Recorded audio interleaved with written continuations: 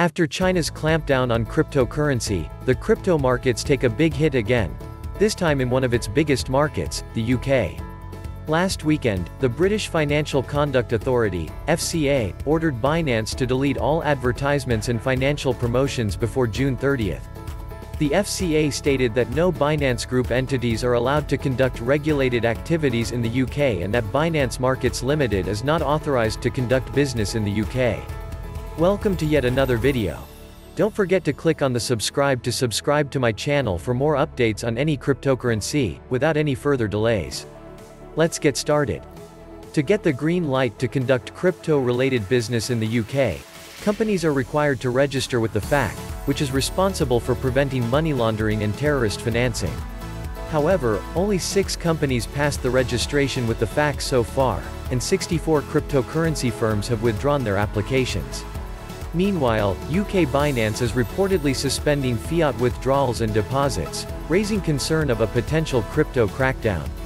The UK is not the only country imposing stricter regulations on crypto-related business. Japan, one of the most crypto-friendly countries, issued warning notices to Binance just a few days ago. A few days ago, Mexico's Finance Minister Arturo Herrera said that cryptocurrencies are banned in Mexico's financial system. Moreover, the use of stablecoins is also prohibited under Mexican law. Following China's most strict crackdown on Bitcoin, the number of active Bitcoin addresses has nosedived. The number of active Bitcoin addresses hit 1.4 million at the peak of the bull run, but now the figure has decreased to around 853K. The recent price crash is one of the main reasons for the decrease in the number of active addresses.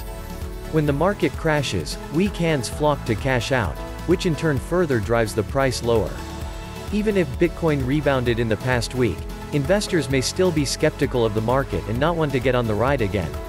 The lack of interest in trading Bitcoin makes Bitcoin prices more vulnerable and the market more volatile.